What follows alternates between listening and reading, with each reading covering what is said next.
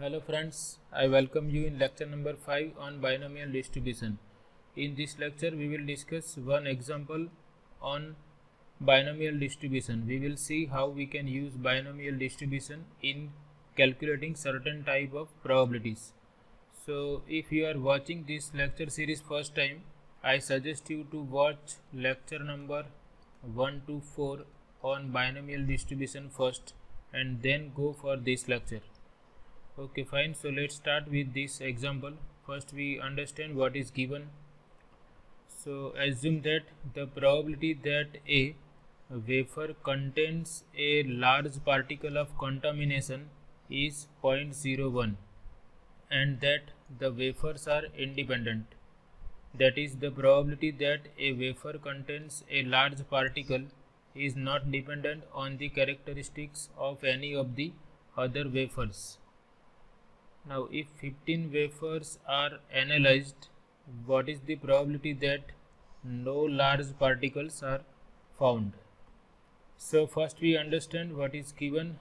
Here it is given that we have to check whether a wafer contains a large particle of contamination or not.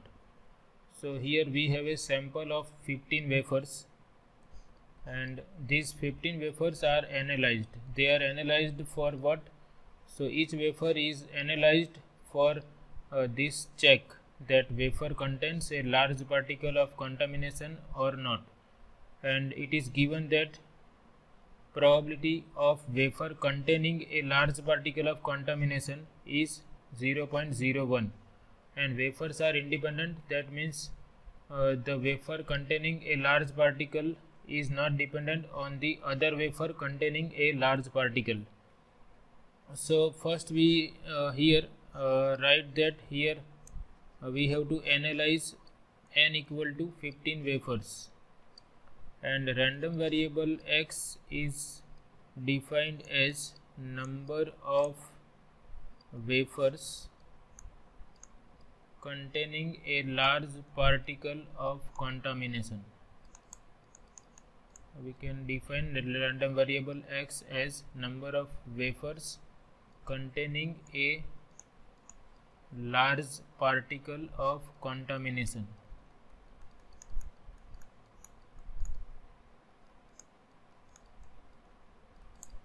And we are analyzing 15 wafers for this large particle of contamination. So the possible values of this random variable x, the possible values of random variable x are, so we are analyzing n equal to 15 wafer. For each wafer we are analyzing that wafer contains a large particle of contamination or not. So it is possible that no wafer contains a large particle of contamination, one wafer can contain, two wafers can contain, and up to so on. We have to go up to 15. So these are the possible values of x. So here number of wafers are finite. It is given that wafers are independent as far as we consider the large particle of contamination. Also it is given that for each wafer containing a large particle of contamination is 0.01. The probability that a wafer contains a large particle of contamination is 0.01. So we can define this event as success. We consider success as the event wafer contains a large particle of contamination.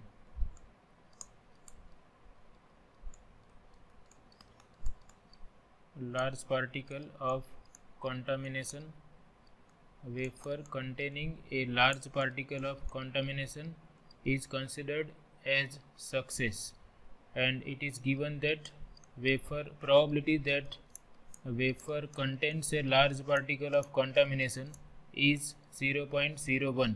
So probability of success is given as p equal to 0.01, and this remains constant for each wafer. So for each wafer there are only two possibilities: either wafer contains a large particle of contamination or it does not contain a large particle of contamination. So we can see this experiment satisfies all the conditions of binomial random experiment. First condition is number of trials are finite, that is satisfied. Now for each wafer there are only two possible outcomes, either wafer contains a large particle of contamination or wafer does not contain a large particle of contamination. Also probability of success remains constant for each trial, which is 0.01, and the trials are independent, that means wafers are independent as far as we consider the large particle of contamination. So this random experiment is a binomial random experiment because all the four requirements of binomial random experiment are satisfied.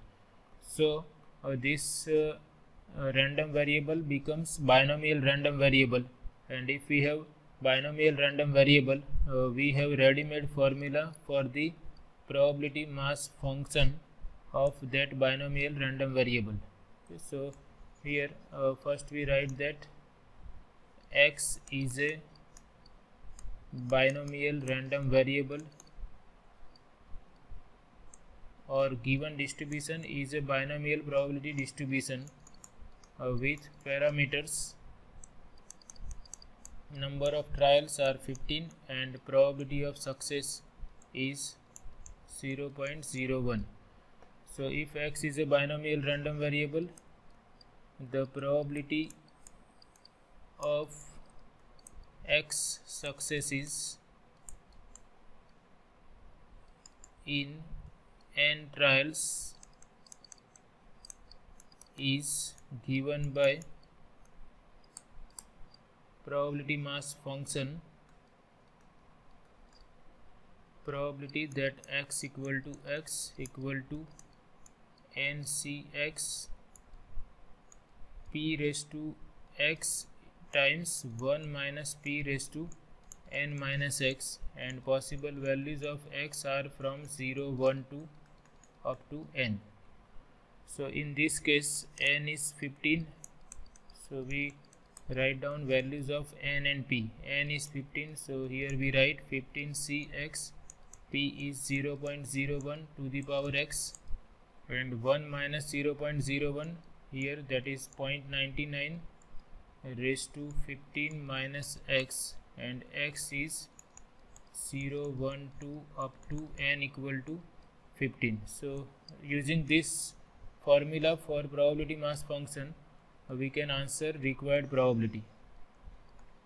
So this is the probability that x wafers will contain a large particle of contamination. Probability that x wafers will contain a large particle of contamination is given by this formula.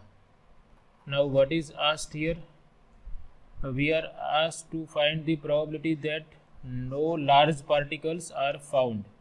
So there are 15 wafers and we are asked to find the probability that no large particles are found. That means among those 15 wafers there is no wafer which contains a large particle of contamination. That means there are 0 wafers. So possible value of random variable for this event, that no large particles are found, is x equal to 0. So we have to find out this probability for x equal to 0. So first we write that the probability, or we can write probability of this event, no large particles are found. This means no wafer contain a large particle of contamination. No wafer contain a large particle of contamination among n equal to 15 wafers. So this means this event can be represented by capital X equal to 0. So we have to substitute capital X equal to 0 here. and we find out corresponding probability. So 15cx, that is 15c 0.01 to the power x, that is 0.99 to the power 15 minus x, that is 15 minus 0. Now 15c 0 is 1, this is also 1, and we have 0.99 to the power 15, and if you calculate this using scientific calculator, you will obtain this 0.860058 up to 6 decimal places. So this is the required probability. That probability that no large particles are found is 0.860058. And if you are interested in using binomial probability table, then also you can go in that way. Okay, we are asked to find out probability that x equal to 0. So this I can rewrite as probability that x is less than or equal to 0, because there is no value to the left side of 0.